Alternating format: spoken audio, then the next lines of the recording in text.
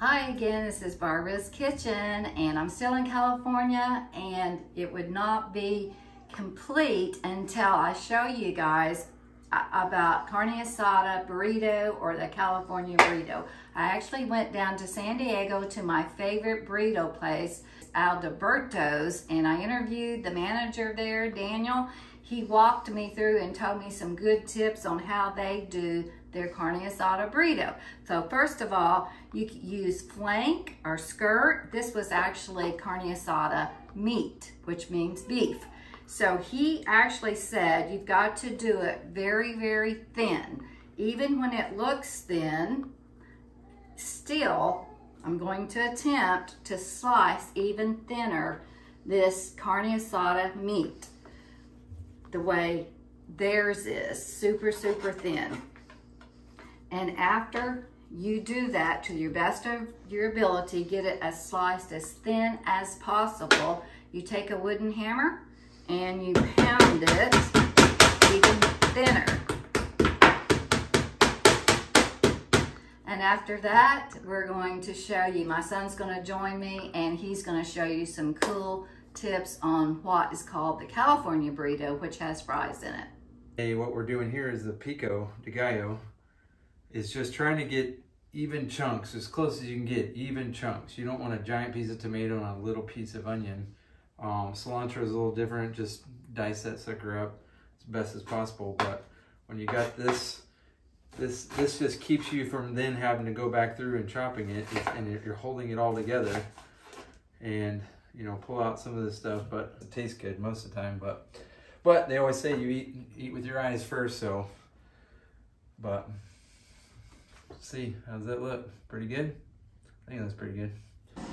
So my son is in the kitchen again after making that pico. He is preparing the rest of this Carne Asada, and what Daniel told me was that you want to get it as thin as possible, pound it with that wooden hammer, which I did earlier, and then say what you're doing, Josh. Salting the meat. So anytime you have meat needs flavor, and salt, you know, activates that, you know, helps bring out some of the natural flavors of this stuff. But if I was to cook this salt right now, if I salt it and throw it in, you lose 30% of any seasoning inside the cooking, whatever you're doing, grill, skillet, whatever. But salt is a very good.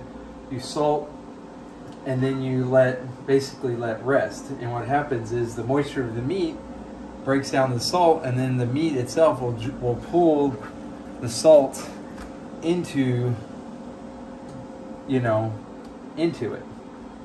You know, and then it may be a little saltier than normal, but what you're trying to do is you have a lot of other good flavors. If you got avocado, it's very rich, right? So you have some other flavors that you need this meat to really shine, really pop out. So you may put a little bit more salt than you would typically put on, you know, say a steak or whatever, because a steak, you're just one bite and it's perfect. Well, this meat needs to kind of pop out against all the other flavors that you're adding to it, you know. So like you got some good cheese, some sour cream, some guacamole, some pico de gallo, all that. This meat may just get buried in that. So so chop, dice real small.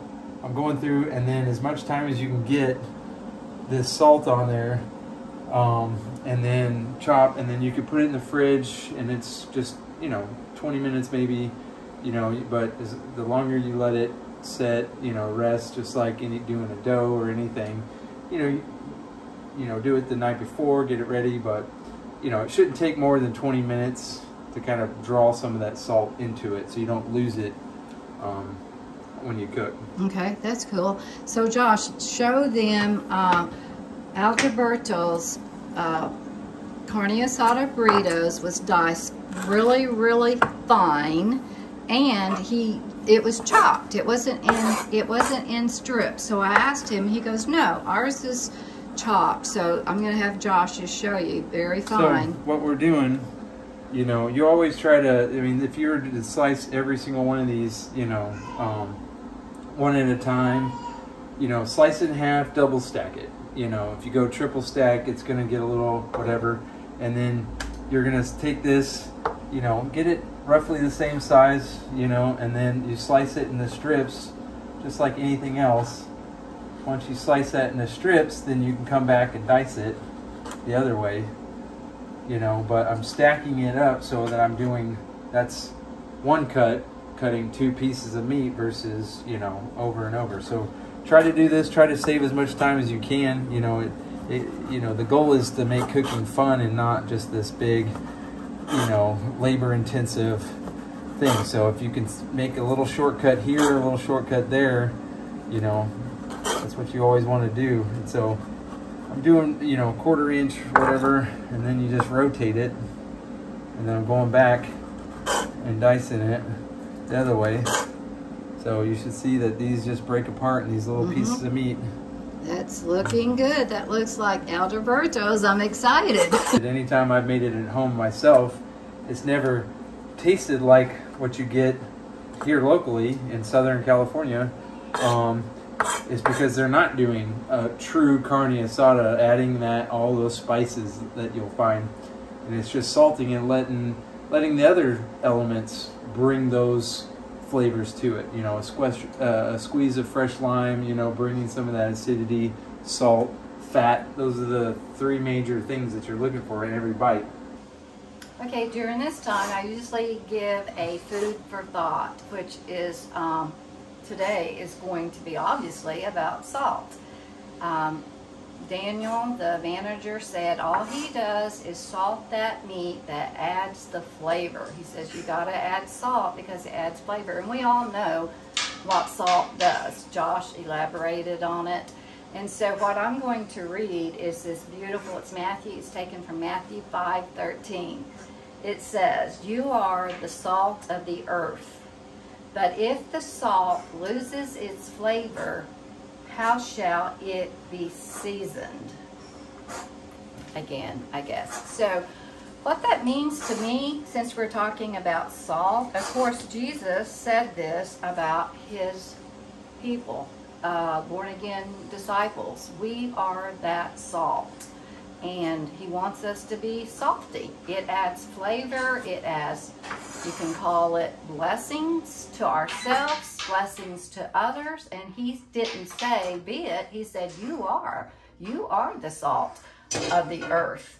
And he also tells us don't lose your flavor. Don't lose your flavor, because if that meat did not have salt on it, we'd go, yuck, who wants this? So our lives also are to be seasoned with God's salt, and we are to be the salt of the earth. So, cool.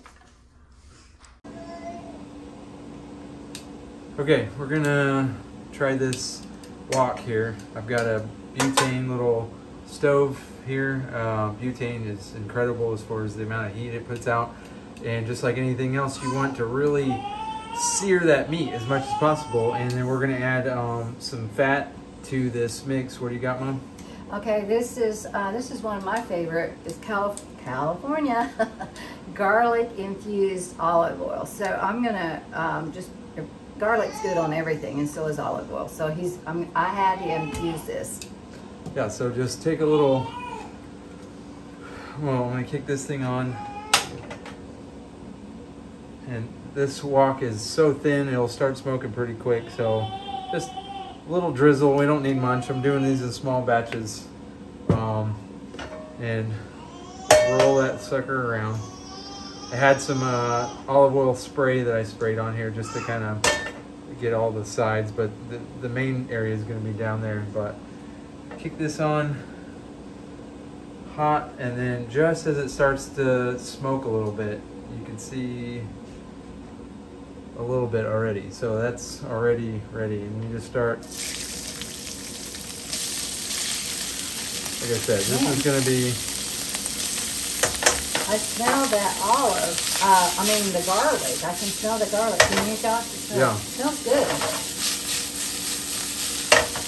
We're gonna kick it up as high as possible, and this stuff is so thin, you know, and just like any beef, you know, a good steak is at medium rare. You know, you want a little bit of pink, holds that in. Anything past it, you know, it's gonna dry it out. It's gonna be like chewing rubber, you know. So just get it in there. And while it's cooking, if you have, where's the salt? Yeah, you could, you know, just a tad more salt. I mean, just a little bit, just to kind of have that on the outside so it hits your tongue.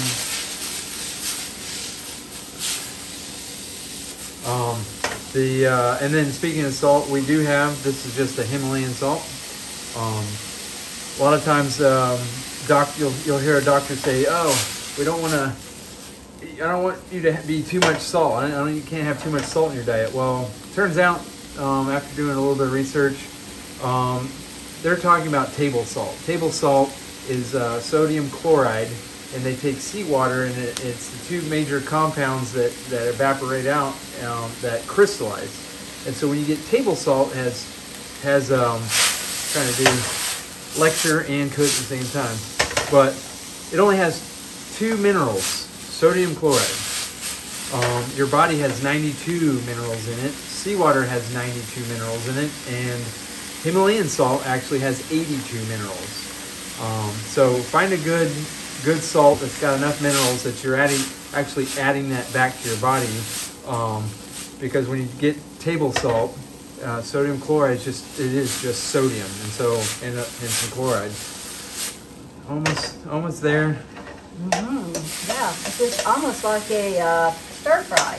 They use this lot for a lot of different things, so that's cool. You don't have to have a grill. Yep, and you can always go a little bit early because it's going to finish cooking in the side over there. Mom's going to take over with that. Now, carne asada is what Mom's making today, but you can add French fries or potato, really, to it to make it an actual California burrito. Yeah, in the air fryer, it's key to move that sucker around. And usually, if you see me touching stuff, I have a dirty hand and a clean hand. This doesn't ever touch like meat and stuff or salt. So if I'm grabbing with my right, that's always my clean hand with my knife, and this will be slicing meat and different stuff. So I always try to do that. A lot of times, just put some gloves on. I had some, but I ran out from all the barbecuing and stuff I've been doing. But again, pinch of salt, and when it's in the air fryer, just keep those moving. This is, I tasted that carne asada. It is right on. Okay, we are ready. Joshua is going to do the tortillas. And then I'm going to show you a quick video of how I took them. Of course, they were super fast on rolling those burritos, carne asada burritos. So I'm going to attempt to go just as fast, maybe. Yeah, just trying to brown it a little bit. I just did some olive oil, you know. Whoop. Okay, there they go. That is cool. So my favorite was I always order carne asada. They take this meat, they go across, of course, faster than what I'm going. That's probably enough meat, don't you think? And I like guacamole, so they put on the guacamole, probably enough. Pico, that's enough. Cheese. A little bit more cheesy. And I like sour cream on mine. Squirt some sour cream on there. Oh. Now, this is what they do. I'm gonna try it. He started like this, rolled it. Of course, he's wanted to see how you fold that burrito. Wow, that's awesome. Go over, then continue the roll. Hey, I'm doing it. Whoa! Now, they usually cut it in half for you, and voila! Yummy! It looks just like theirs. Tastes good. Yep, we got another one on there. So. I'm gonna go ahead and taste it, Josh. I can't wait. Here it goes. I'm gonna see if it tastes like theirs. Mmm. Am I in Alberto's? We had mom made a burrito. You can see I mean, it's a little tiny. That's more like a taquito. That's like my style. I'm adding some more meat, some more cheese, you know, because we want, when you go there, man, those suckers are tried it like 3 bites across, you know. And so then we have to, enough that we got to shake this thing into submission. The way I do it, I start out folding that sucker, you know, and then you just get that sucker in there, you roll it. Whoa, that is a man. Man. Yeah, and I need a bread cutter for that bad cat. All right, ready for the close-up? Bring that bad cat. Oh, yeah. What do you think, Dad? Hey, which one? Which one are you wanting? This is the brand he uses, and it tastes authentic. It's awesome. So having said that, I want to always say thank you for watching. Have a blessed day, and be sure to subscribe. Yeah, be sure to subscribe. So see you later. Like and subscribe.